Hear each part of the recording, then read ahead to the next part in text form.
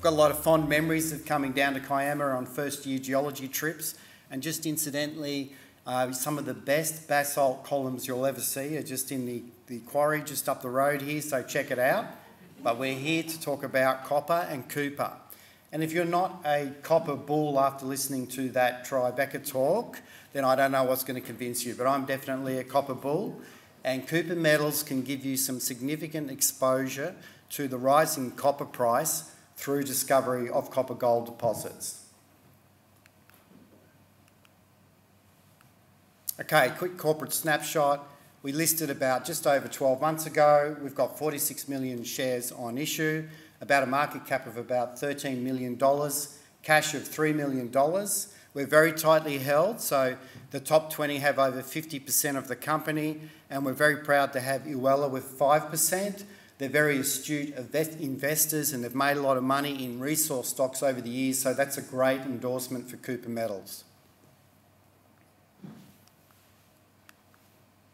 Our board members, we've got a lean board, there's just 3 of us, a couple of old guys including myself, so I've got 30 years as a geologist working internationally and also domestically in mining and exploration. I've spent quite a bit of time in copper. In fact, I started my career in copper mining in Queensland, and I'm back there again now looking for copper gold deposits. We've got Michael Frayne, our chairman. He's got 30 years, trained as a geologist, but mostly worked in finance.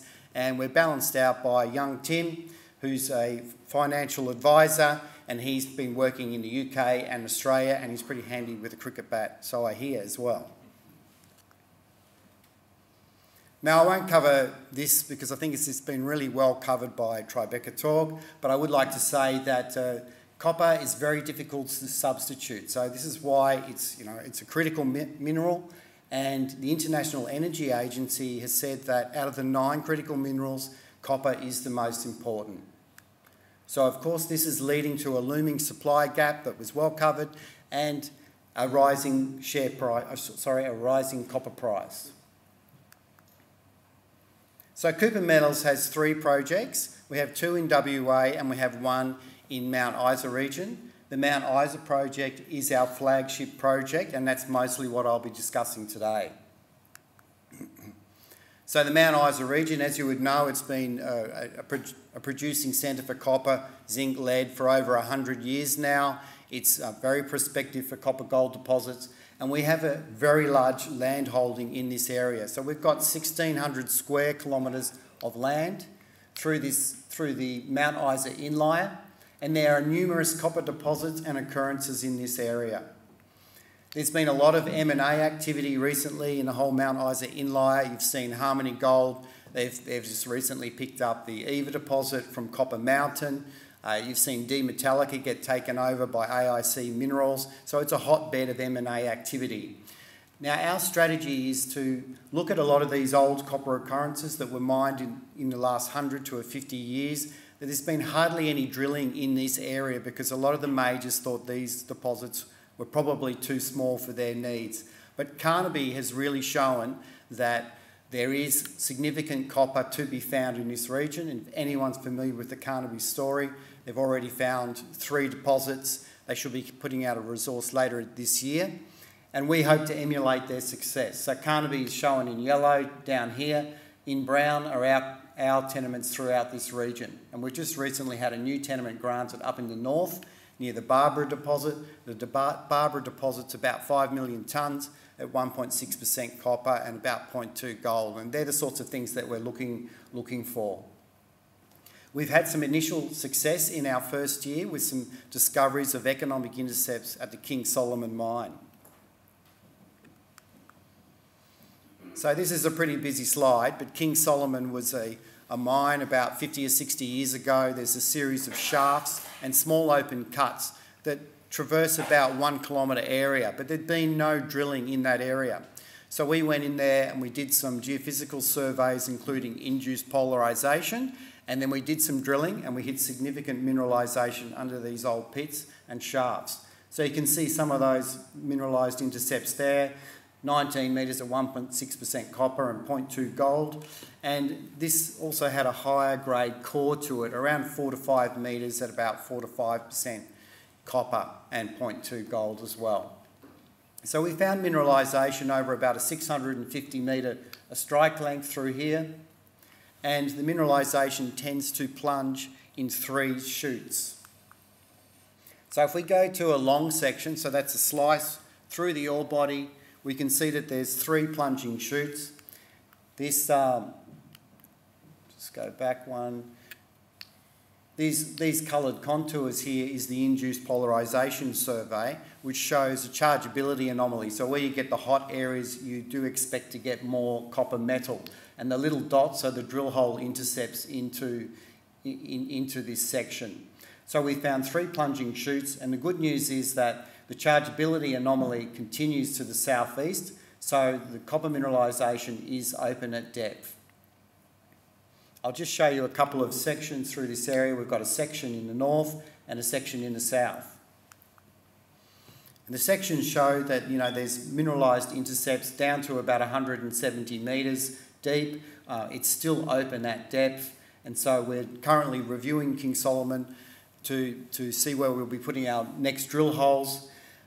We've had a great start here at King Solomon, but our strategy is to find a number of shallow copper gold resources that we could then potentially toll treat for many of the options, such as the Glencore mill at Mount Isa. Now, I mentioned that we have a large land holding and we have several copper gold occurrences to follow up. One of our interesting areas that we're working at the moment is called the Ardmore tenement. Now, that is just north of Mount Hope, so Carnaby's Mount Hope, where they've been getting some spectacular copper gold intercepts. And Carnaby had drawn this IOCG, or iron oxide copper gold corridor, going up through their land into our tenement here shown in yellow. Now, we picked this tenement up late last year. We've gone out there, we've done some rock chipping, we've found a number of good high-grade copper gold rock chips, up to 17% copper with 0.3 gold in this southern area here, and also another group up here in the north. So I've currently got a team out there. They're doing some more rock chipping and soil sampling. The idea is to get a good indication of where the main body of copper is. Then we'll follow that up with some geophysics. The induced polarisation will give us some indication. Is there any depth extent to this mineralisation? Then we'll go in there with some RC drilling, hopefully in the first half of this year. So this is a really exciting area for us. But we do have multiple copper gold prospects to follow up. There's Yarraman, Sylvia May, Scorpion Historic Mine, and multiple VTEM targets. So VTEM is an airborne EM survey that we did about 6 months ago, and that generated about 60 anomalies. So EM is basically designed to find conductors or bedrock conductors that may be due to metal in the ground. Now, we found a number of anomalies that we're chasing up. Some of those have got mineralisation at surface, and some of them are just false flags like graphite, etc. So we're working our way through those, and we'll be drill testing them throughout 2023. Now, just moving over to WA. So our Guru project in WA is a copper gold project as well. It's about 400 kilometres northeast of Perth, and it's near Silver Lake's Deflector Mine. Now, Deflector Mine has about 1.2 million ounces of gold and about 0.8% copper. It's a bit of a weird beast for the WA goldfields because there's not a lot of copper gold deposits in the WA goldfields. So we believe we're in a really exciting area here. There's known infrastructure, there's known mineralised terrain. We've picked up a tenement that covers about 26 kilometres long of greenstone belt. Now, we've gone in there late last year doing some soil sampling, and we've picked up a number of gold anomalies, which I'll just focus on now. So those gold anomalies, we've found 5 gold anomalies, and very importantly, one of those gold anomalies, anomaly 3, is right on the tenement boundary, or our tenement boundary. And so just this week we announced that we've acquired the tenement next door, and we acquired that for $50,000 worth of Cooper metal shares. So I think that's a real bargain, and we're extending our soil survey onto that tenement. We're just commencing an airborne magnetic survey this weekend in this area, and that will help refine our geological model, because what's really important for these areas is to understand the geological structure through this terrain. So these red lines are indicating faults in the area, and mineralisation often forms along these faults. The magnetics in the area at the moment is quite broad spacing, so we're doing some detailed magnetics relatively cheaply. Then we'll interpret that, and that'll help refine the gold model. We'll follow that up with some geochemistry on the ground, and then we'll do some auger drilling followed by RC later in the year. So it's in a really exciting greenfields terrain.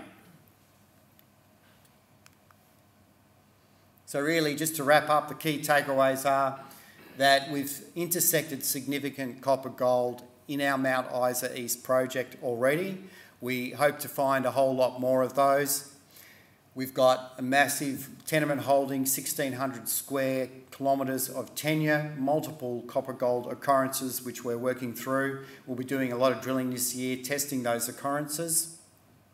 Field work is already underway. The guys have been out there dodging the rainstorms around Mount Isa, but doing some good work on geochemistry at Ardmore, just north of Mount Hope, and we'll be doing some geophysics there a bit later and drilling later in the year as well. Significant gold anomalies at Guru. We've got a very modest market capitalisation, so we're highly leveraged to any discovery, any exploration success should really see a strong share price appreciation. And thanks for your opportunity to talk today.